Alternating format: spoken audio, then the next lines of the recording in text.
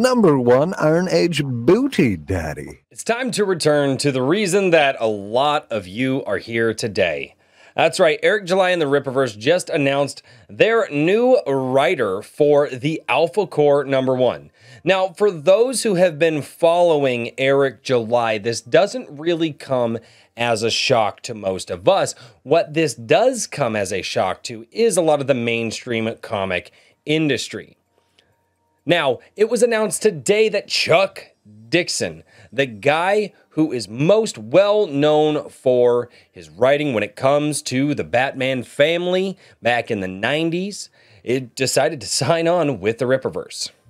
Now, somebody of that caliber of writing, where in the 90s was just booming for a lot of comic books. Now, again, I do have to preface this. I have always been a movie and TV guy. I've watched a lot of the animated shows, I've watched a lot of the animated films, and I've watched even some of the garbage tier live action films that have come out. So for me, Chuck Dixon is newer to my realm of knowledge, but you know what? That's what Eric July did. He brought a lot of people into a whole new world with the enthusiasm around the Rippaverse. And I'm one of those guys, fully admit it. And so if you guys have something to say like, hey dude, how could you not know? You are more than welcome to shame me in the chat or use my unfinished wall here to meme, because apparently a blue wall is really good for memeing.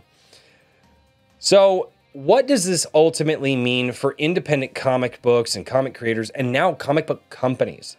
That's right, we're not just at independent comic book creators anymore. We're talking companies now, which is fantastic. Eric July did something with Rippaverse Comics that I don't think a lot of people were expecting.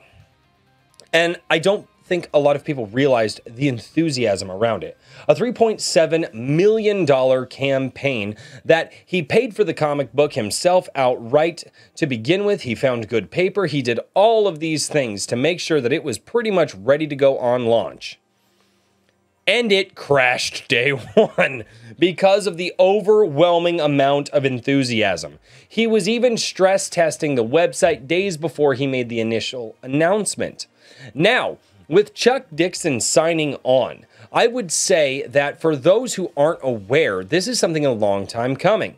Now, they've done a couple of interviews together, and I believe in the first interview that they did that I caught, at the very end of it, Eric said, man, I would love to work with you on something. And Chuck said, yeah, let me know. And ultimately, this is something that all of us were like, okay, he's going to get Chuck Dixon. Like, that's just how Rippa is. Rippa gets what he wants. He's that kind of person, which is a fantastic person to follow. He's very motivational to a lot of people, and it would be very hard for a guy like Chuck Dixon to say no, especially since Chuck Dixon's somewhat blacklisted in, well, the realm of mainstream comic books. So ultimately, when you get a guy of the caliber of Chuck Dixon, what does this mean for independent comic books as it is, or the Iron Age as we have so affectionately called it? Well, I think what this means is as we start to see the success of some of these indie guys, whether larger or smaller, and there is an argument between, is the success really only for the big dogs like, you know, Eric July and obviously Razor Fist and even some other guys who are a little bit smaller but still well known like Drunk 3PO, or will this market kind of be there for everyone, even the smaller creators?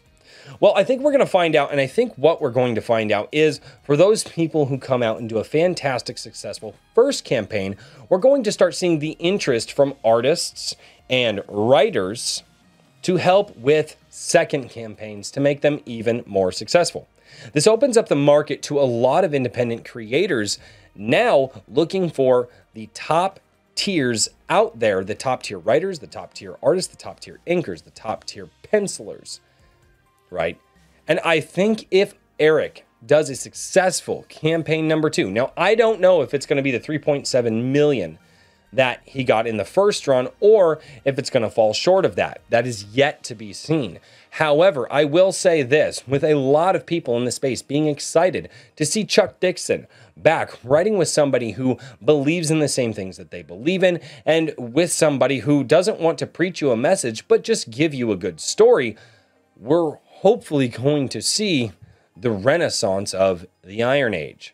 We're hopefully going to see the hard work pay off, and as the saying goes, a rising tide lifts all ships.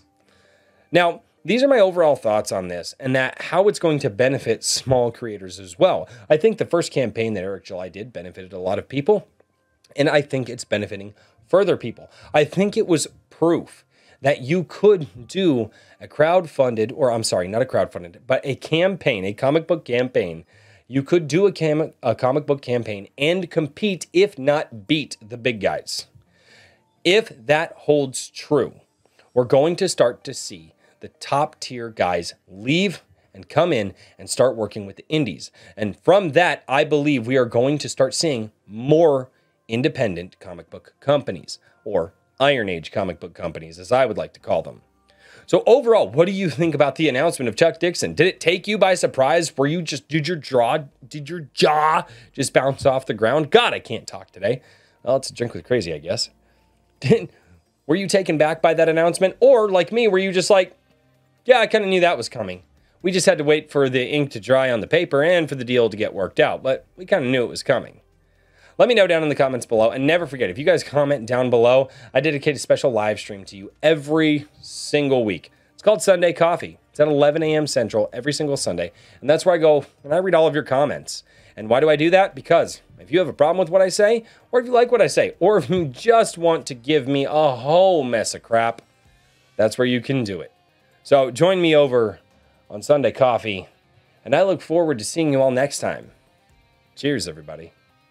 Thank you all so much for checking out this video, and I would ask, beg, borrow, and steal just to get you guys to click the links down in the description below to join my Gilded server and my drinkwithcrazy.locals.com. Oh, and by the way, just in case you guys didn't know, I'm also over on Rumble as well, so click that link while you're down there.